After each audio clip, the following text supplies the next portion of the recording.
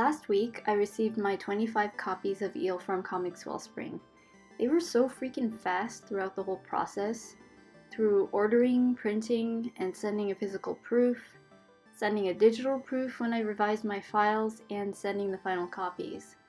I was surprised and pretty impressed. The books had a few flaws that aren't very easy to control, like dots of ink in random places in the interior pages. Those I didn't mind so much.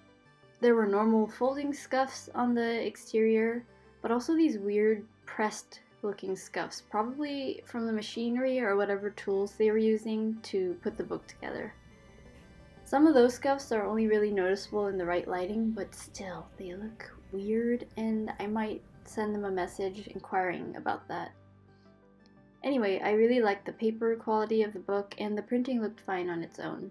Here's a side-by-side comparison of my proof from Kablam printing and my final copy from Comix Well Spring. I actually preferred Kablam's printing because the colors came out darker and richer, whereas the other one is lighter and so it doesn't give as much of a feeling of atmosphere throughout the story. See? Kablam's book also lays flatter, while Comix Well Springs has a more obvious bow and floppiness. So although my experience with Kablam was worse and their copies are more expensive, I may print with them in the next batch.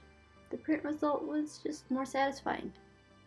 Finally, I don't think I've talked much about what Eel is actually about, especially since it's a short 28-page floppy.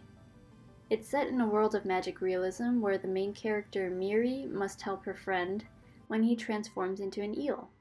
I worked really hard on this, and it was my first really serious foray into making comics, so I can't wait to start selling these at conventions and on my Etsy shop and hear what people have to say about it.